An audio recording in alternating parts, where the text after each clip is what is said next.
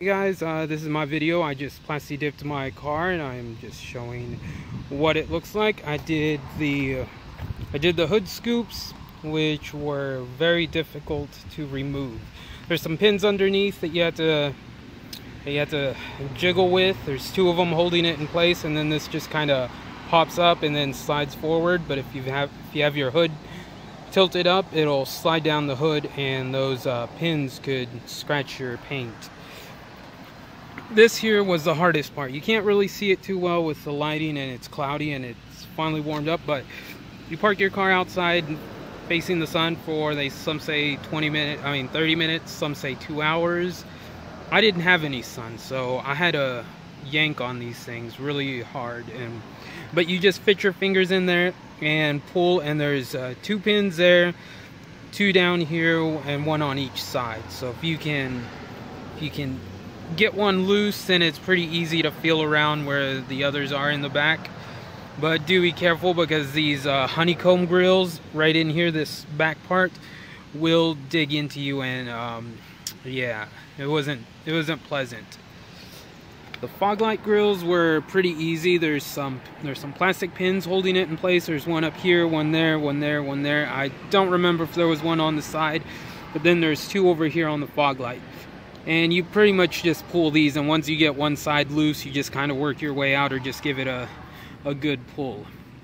So those were very easy. I did 4 coats of Plasti dip for the fog light grills and these grills up here, and then I did 2 coats of the clear coat, or the glossifier Plasti dip. I found them at Walmart for $6.97, I think. I think you can get them at a hardware store for $6.87. So it was a 10-cent difference from if what people are saying is real, or is right. But I didn't care. It was cheap. It beat buying it online for $14 a can. And for these hood scoops, I did not put any gloss on them. I kind of like the way these look. I figured these will get, I don't know, a bunch of sun, and well, now that I know how to remove these, they're pretty easy, so I could add 2 coats of gloss, but I really like the way it looks. Now, some people like to Plasti dip the trim. I found out why they like to Plasti dip it, because removing this silver trim, this fake plastic chrome trim, was very hard. You had to pry it off with a screwdriver. If you did the whole park your car out in the sun thing, there's no sun, as you can see here. There's just a bunch of clouds, and it was 40 degrees. So what I did was, once I got this pulled off, is I pressed on this forward and pulled on this silver trim towards me. There's little notches on the back on each side of these where you can kind of slip your finger in and pull on it, or push and pull, and they came off. They just popped right off, but I broke a bunch of the pins that hold it in place. On this one, I lost half of the pins, and on this one, I only lost 2 full sets of pins. And they seem to be really stable, or sturdy enough that, you know, I don't have to worry about them falling off. These, I hope I got them on. I don't know if you can see, but there's a little bit of white on here from where my hands were dirty, and Plasti dip still feels soft, so it's still curing. I did this in my garage, but I don't know if you can tell, but there's little fine fibers every now and then on these honeycomb grills, and the same goes for this one too.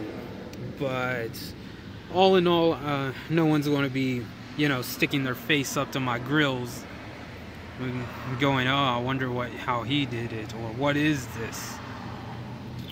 So they went from faded to looking really nice, and the black in the chrome gives it a good contrast. So it was very easy. I went on the G8 board form website.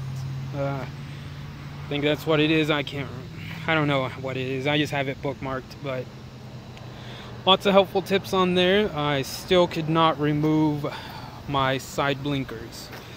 I've been pulling on these things for about 2 days, and they are still They're not coming off at all. I don't think I will be adding any Plasti dip to anything else on my car. I won't do the wheels because I'm eventually just going to get some new wheels. And if I can figure out how to remove those calipers, I've seen some videos, but they didn't exactly explain how to remove the calipers. They just took the wheel off and disconnected a hose and it just popped right off. I didn't see them remove any screws, so that I don't know. But I would like to either paint those red or get some caliper covers and then get some new rotors, because these are, well, they're just not nice looking. They're kind of rusty on the very end there and such. And the next thing I want to do is replace this amber light. I've seen people black this out. I don't know how to do it with Plasti dips, so I'm not sure if I'm going to do that, but I would like to replace those bulbs with some LED bulbs. And that is it.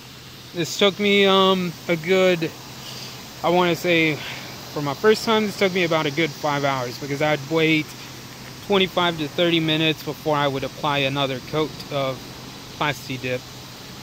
So it took a while, and it was, played a little bit of Fallout 3 and watched some TV, or while one part was drying, I would go ahead and work on another set of grills. And that's it. Overall, it gives the car a very nice look. Really like the matte black hood scoops and the glossed grills. And I only did 2 coats of gloss for this one too, or maybe 3, I don't remember. There was overspray because I had these next to those and the wind blew and it just got gloss on the others, so I had to spray the others with more gloss to even it out. But I really like this look, so I guess that's it. Oh, I guess I could show you where those bee, never mind, oh my god, it's a bee. Alrighty then, I don't know how to cut this out of the video, so I'm allergic to bees, so enjoy watching me get chased by bees.